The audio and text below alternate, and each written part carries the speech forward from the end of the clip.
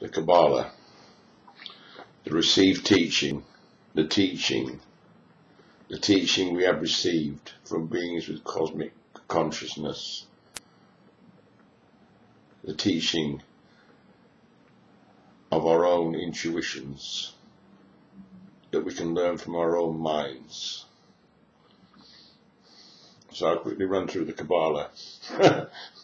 Remember, this is not the corrupt QaBaLa of the white magicians and the film stars and the rich. This is the QBL, the QaBaLa, the teaching we have received, that I have received from my own intuition. So we have number 1, Kether, the sphere of the overself, pure being, the divine essence, the white head, the brain. So everything is contained here. All of the points are here. All of these are contained here. All of these are equally divine.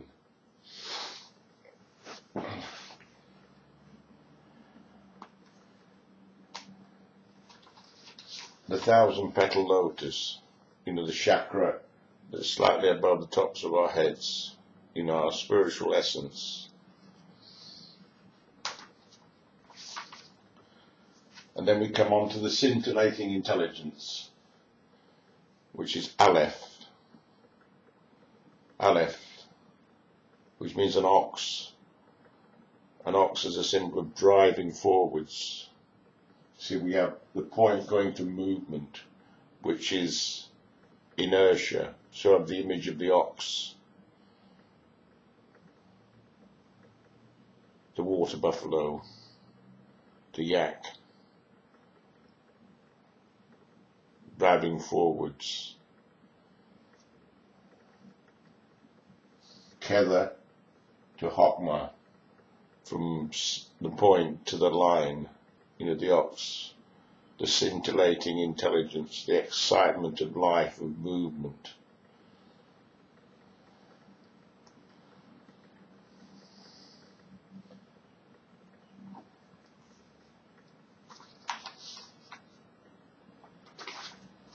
Then we have Beth,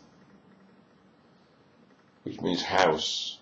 So we have house. So normally we think of this as the mother. This is the mother. This is the father. Bina, understanding, empathy, mirroring, what lies within, what lies behind the surface, the self, the mother, the within of the within, like when you're within the womb, you're within the mother. So it's the within is within the mother, which is within the home. The mother rules the home. So we get the idea of transparency, to be able to see within. So we have equal rights and justice, equality, transparency. Transparency must be for equality. You cannot have transparency for privilege. Royalty is secret, privileged, dark, sinister.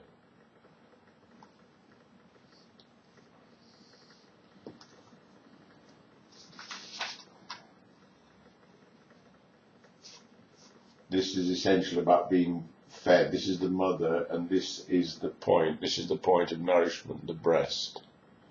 So this is essentially about being fed, about getting an equal share of the food, of the milk, from the breast. And this is the face of the mother that guides. So this is the mirroring, the reflection we get back, how we see the world, how we judge, is mirrored back. The wisdom of the great mirror.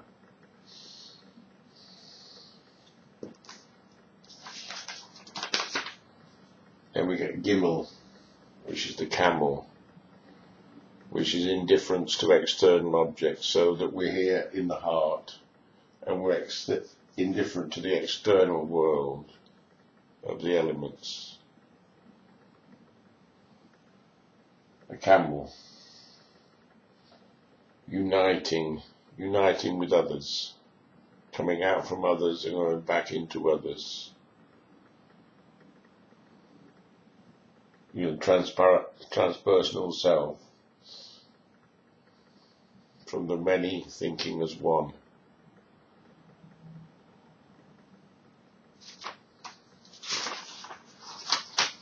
And we come on to Hokmah, which is wisdom, which is seeing the course of events, seeing the course of objects, the movement of objects, the inevitable course of objects. Illumination, this is seeing the Father.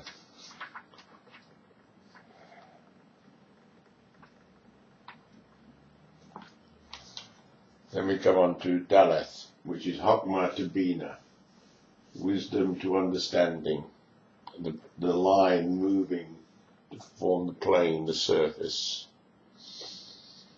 the door,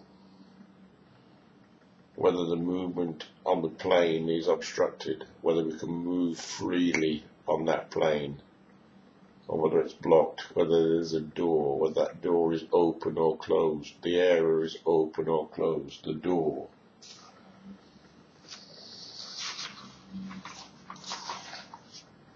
Then we come on to He, the window, Hokmah to Tifereth, the window. So we see, if you like, the sky, we see the movements through as though we're looking through a window, the window of our eyes. We see a window. It's the window, so we see that movement. This is the gate of righteousness, of teachers.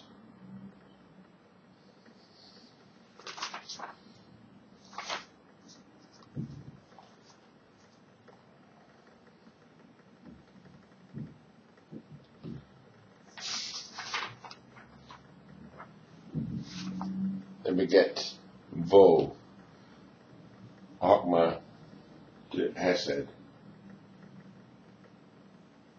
the nail.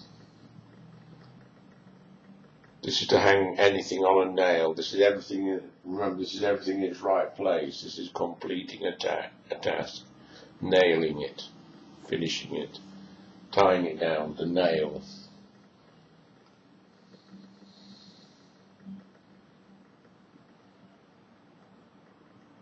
The pillar of mercy. Remember, water is merciful. It's soft and fluid and tender. It's fluid, it gives, it yields. It's merciful. So we have the triumphal, the royal road of completing the task, and then going home, going back into position, hanging the coat on the nail. The job's done. Then we come on to Bina, of understanding, Mara, the vision of sorrow, the sea of sorrow, Amma, understanding, the great mirror.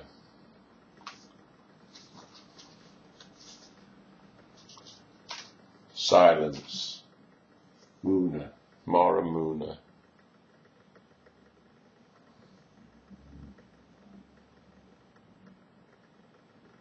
Bina, the Tifereth. This is Zayin, Zayin, and the sword. If you like, the judgment of the mother. It's either choose to stick the sword in it, or you reject, you cut it off with the sword. Mother, honour with the sword as in knighting and selecting, or as it's the ending, it's rejecting with the sword. This is the gate of doom, of inevitable karma. Time to this, of the mirror, of mirroring the self, mirroring the ego.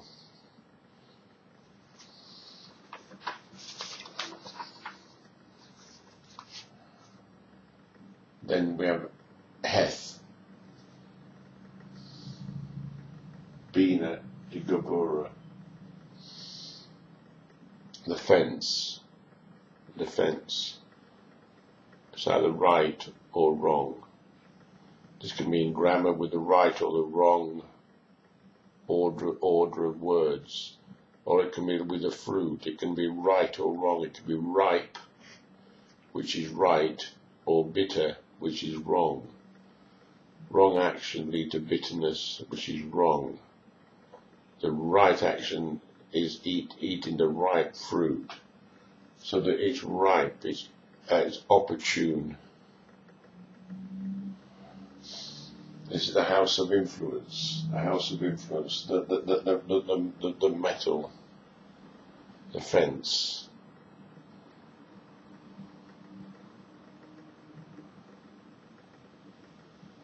The choosing which side of the fence you on. What is the right order of words, of actions in the flow of reality of the moment.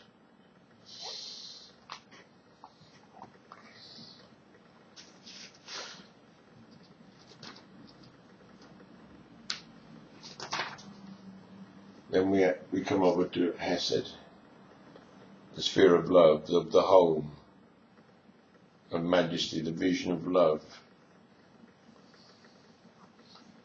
This is the water.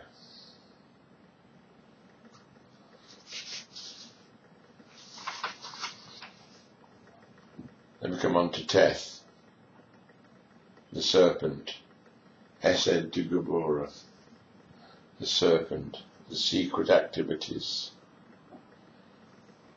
The secret activities, the going out from home, if you like, to work, and dealing with situations that come up, and then returning home.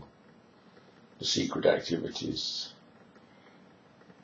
The serpent power as they go forth.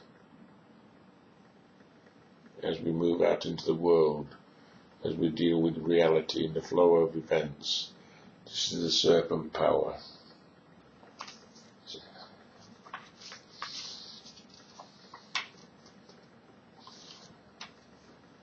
We come on to Yod, the hand.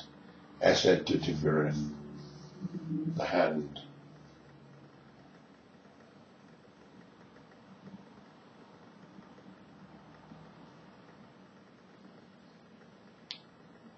This again is, really about choice, about moving in or moving out, taking and giving, give and take, give and take.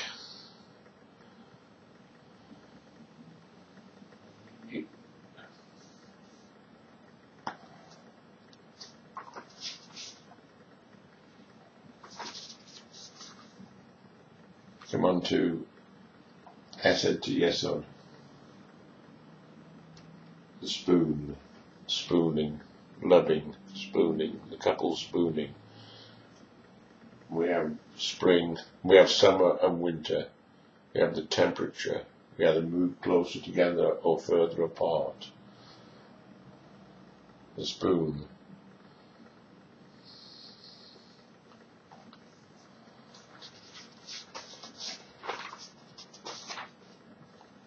We come on to Lamed, Hesed to Netzach, the whip.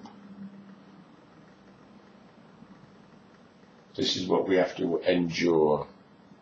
If you like, the whip hand, or the whip that keeps us in order. The whip that creates an atmosphere, if you like, of fear, but of control. It's about control, adaptation, control, self-control.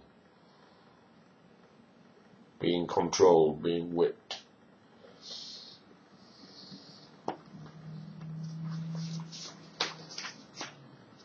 And we come on to QaBaLa, the sphere of fear, of power, of severity, the officer.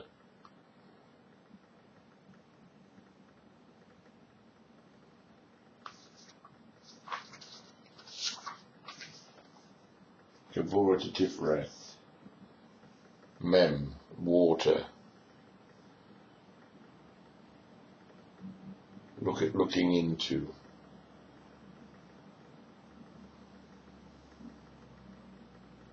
Comforting for the fear and the self and the heart. Steadying.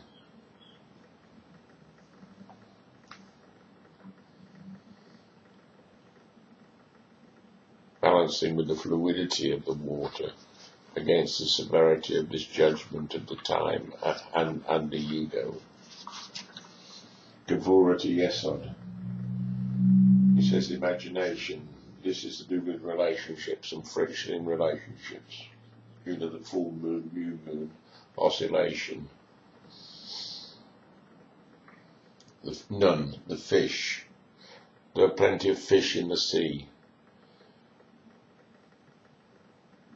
Plenty of fish in the sea, meaning the one relationship doesn't work, another relationship will. In the flow of time, with the flow of the people, you find new people, new fish in the sea.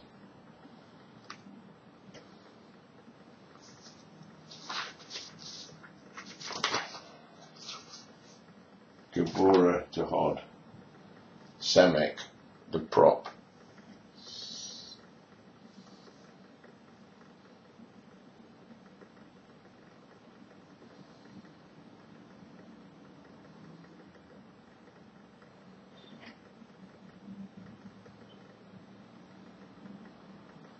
Remember, this is the earth creates the metal, the ore. So this is facing stresses of the time and the objects. Under pressure obviously over here, but this is the actual stress, the friction. And the overcoming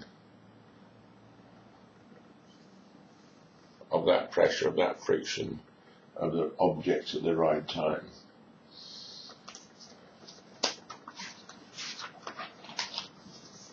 And come on to Tifereth, harmony, which is just phi, seeing harmony, the golden mean, the golden section, 1.618, the Fibonacci series. This is phi, the primary division into the four of the prana, the dark energy.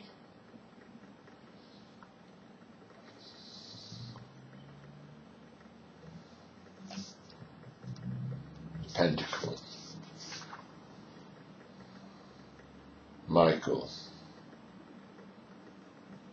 The Melachim, the kings. Now come on to Tifereth to Yesod. Tifereth to Yesod.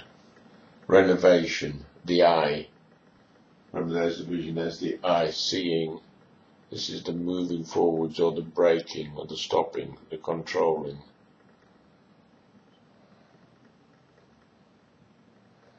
The determination.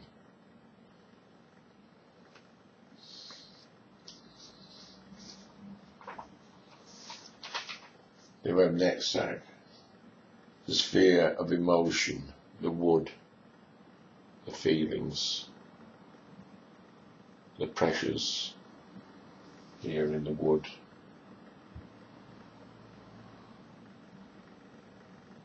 The vision of beauty.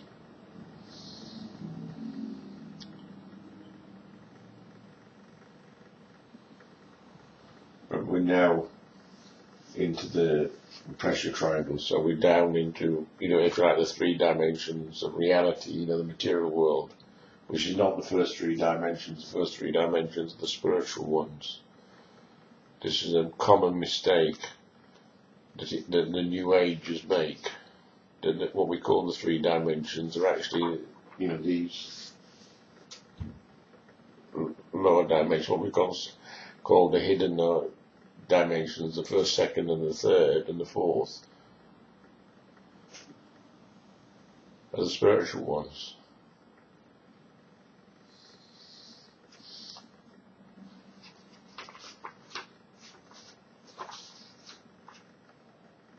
Nezak to Hod.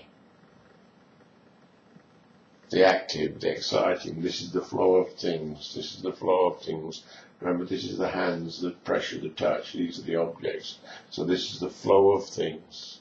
It's our experience of the flow of things, of getting things, moving things, chores, just dealing with things, work,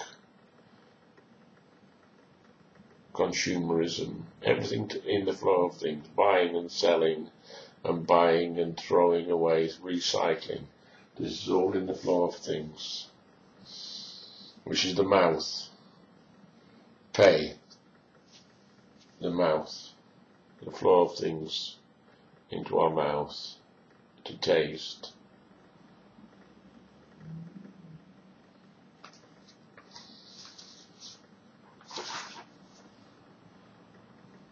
That's actually, yes, Lord. The fish hook. The fish hook.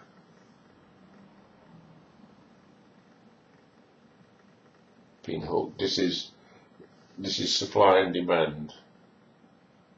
This is the wood to the fire. The wood to the fire. The beauty to the desire. And this is the hook. The bait. The demand, the craving, the fish hook, the trap.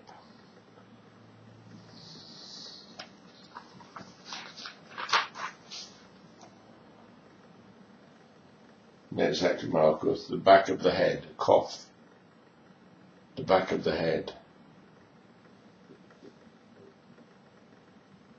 This is actually moving or keeping still, moving with the movement, with what's got to be done with everyone's movement, or keeping still.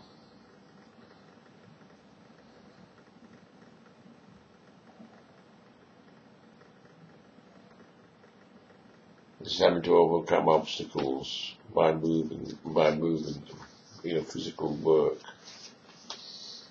Then we come on to heart, the sphere of reason, the catalogue.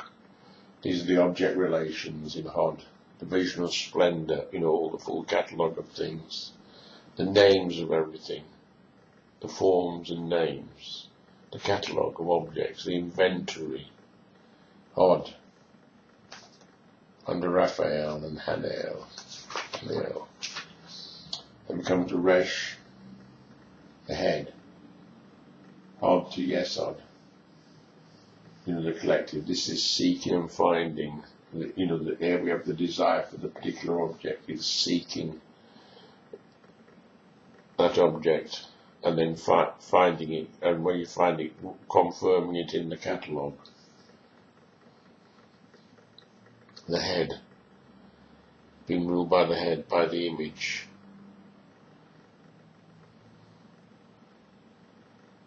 And this is the thinking, the obsession, the craving, but it's the seeking. I must find my glasses, I must find my keys, I must find this piece of the jigsaw, I must find a piece of string. This is on the Resh, travelling. In the elements, fire to earth, it's the story of Cinderella. The fire to earth is like fire on sand creating glass, the glass slipper, the imagination, the dream woman who can wear glass slippers, who's so perfect, seeking for the platonic ideal. This is in Resh. Hod to Malkuth, the perpetual, objects in the positions. Put an object in a position and then we go back and it's still in that same position.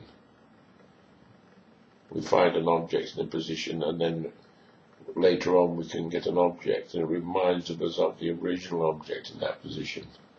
This is the tooth, the tooth, the truth, the truth, the tooth.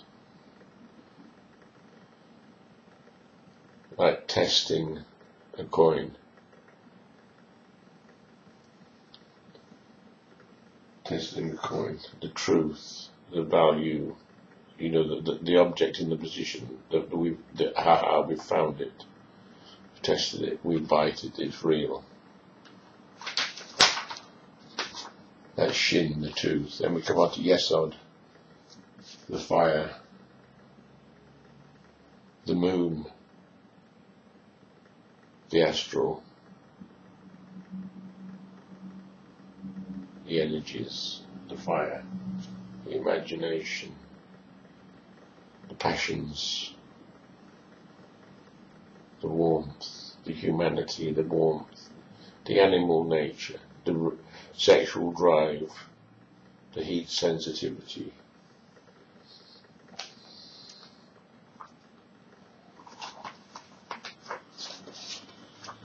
Then we come on to Yesod, the Malkuth, the cross, the Tor, the cross, the energy into the world.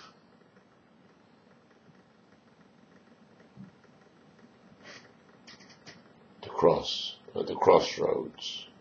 We're always at an energy, we're always at a crossroads, which is a particular point, a real place in our life, and there's an energy stress at that point. Have we got enough energy? Or we'll be crucified on that cross while we're stuck in that position, or have we got the energy to move? The cross.